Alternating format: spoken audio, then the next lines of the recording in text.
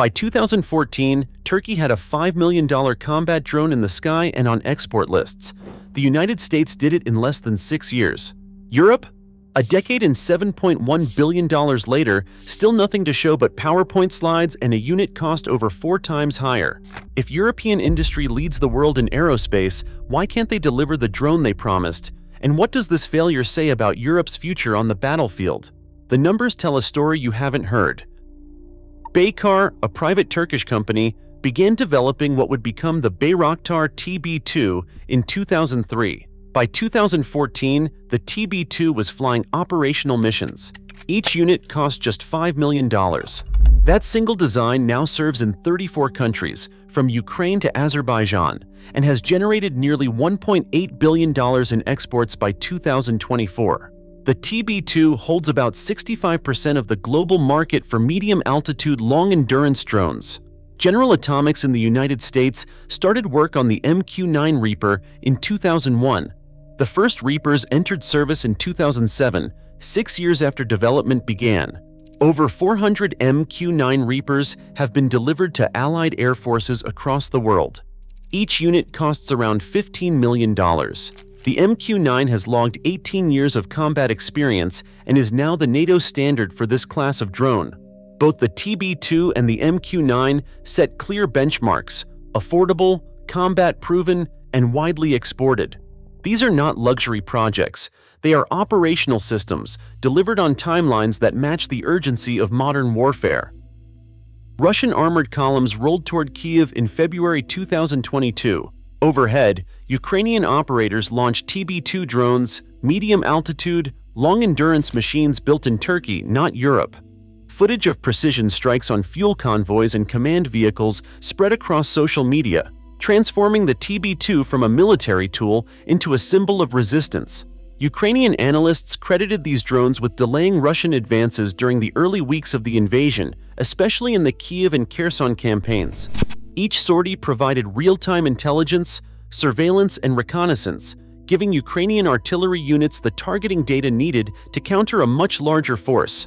For European defense ministries watching the conflict, the message was clear. Operational drones were not a luxury, but a necessity.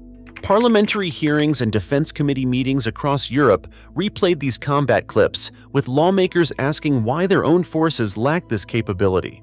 Every month without a domestic solution meant deeper dependence on foreign suppliers. As battlefield results circulated online, the urgency to deliver a European drone shifted from technical ambition to political imperative. Eurodrone sticker price lands with a thud: 22 million euros per aircraft. That is not a typo. Each drone is budgeted at more than 4 times the cost of its most successful rival. The official pricing table, stamped and circulated in 2024, lays it out: 22 million euros per unit, with a total program budget of 7.1 billion euros for just 60 drones. This is not a gold-plated prototype or a one-off demonstrator. It is the planned production cost, locked in before a single aircraft has flown. For every Eurodrone, a defense ministry could buy more than 4 proven competitors. The multiplier is not buried in fine print. It is the headline number, visible to every finance minister and parliamentary committee. In a year when budgets tighten and battlefield demand is urgent, this figure turns every procurement meeting into a crisis. The question that now dominates every discussion is, how did a European drone become the world's most expensive in its class before it even exists? 7 years passed between the Eurodrone's launch and the signing of its first development contract in February 2022. During this period, 4 nations and 3 major contractors negotiated every detail, from workshare to technical requirements. Once the contract was in place, the project was supposed to move quickly to its next major milestone, the preliminary design review. That review, scheduled for September 2023, did not happen on time. The German Ministry of Defense cited coordination issues as the official reason. Behind the scenes, Airbus and Dassault clashed over which engine supplier would win out. Airbus favored an Italian-made GE engine, while Dassault pushed for a French Safran alternative. Months dragged on without resolution. The review was finally completed in May 2024, 8 months late. That single delay added an estimated 1.4 billion euros to the program's cost, an overrun of more than a third, before a prototype even existed. By the time the design was approved, the project's budget was already spiraling, and the drone itself remained on paper. The Eurodrone's maximum takeoff weight landed at 11,000 kilograms, 2.5 times heavier than America's MQ-9 Reaper. The reason traces back to a single policy: Germany's demand for twin engines, justified as a safeguard for flights over cities. On paper, redundancy promised safety. In practice, it forced designers to build a larger airframe, double up on fuel, and reinforce every system, multiplying mass at each step. French officials reviewing the numbers in the Senate called the result too heavy, too expensive, suffering from obesity. The drone's sheer size rippled through every cost calculation, pushing the unit price to 20 million euros, over 4 times the cost of Turkey's TB2. Instead of a nimble, affordable system, Europe produced a machine so heavy and costly that partner nations began to question whether it met any operational need. The technical compromise, born from political caution, left the Eurodrone stranded between ambition and reality. German Ministry of Defense reports, French Senate transcripts, and official contract documents form the backbone of this investigation.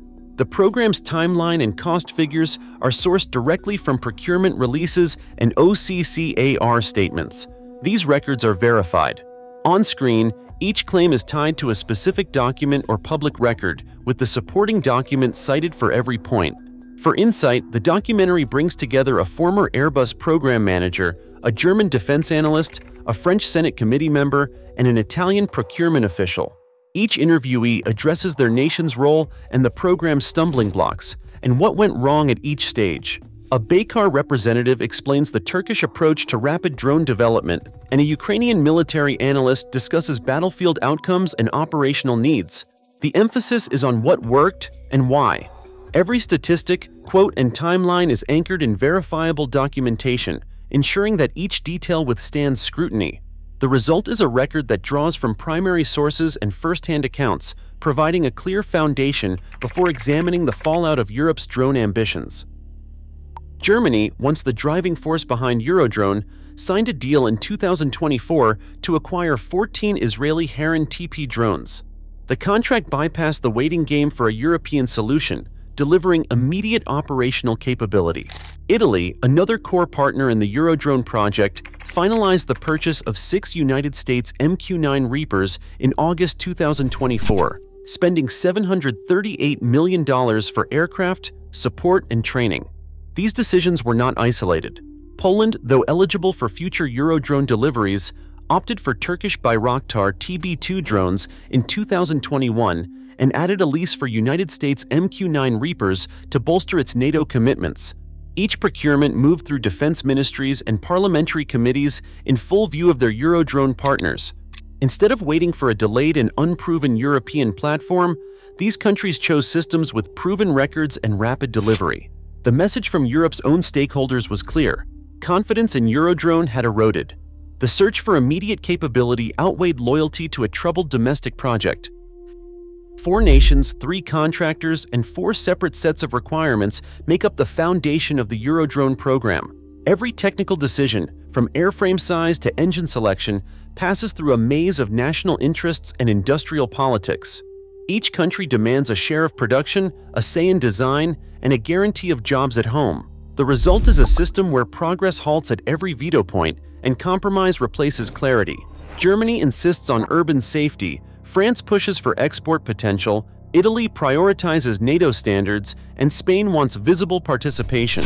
No single vision drives the project. Compare this to Bayraktar, the Turkish firm behind the TB2. One company, one leadership team, and a direct line from design to production. Decisions are fast, trade-offs are clear, and the end product reflects a unified purpose. Where Bayraktar achieved results in 11 years, Europe's committee approach stretches to 15 years, and it still delivers nothing operational. The structure itself is the obstacle. Today, Europe's defense giants still meet in boardrooms while foreign drones fly the missions that matter. As security threats accelerate, capability gaps become vulnerabilities. The lesson is simple: In modern warfare, consensus can cost more than defeat. What's your take? Does process outweigh progress? Share your view below.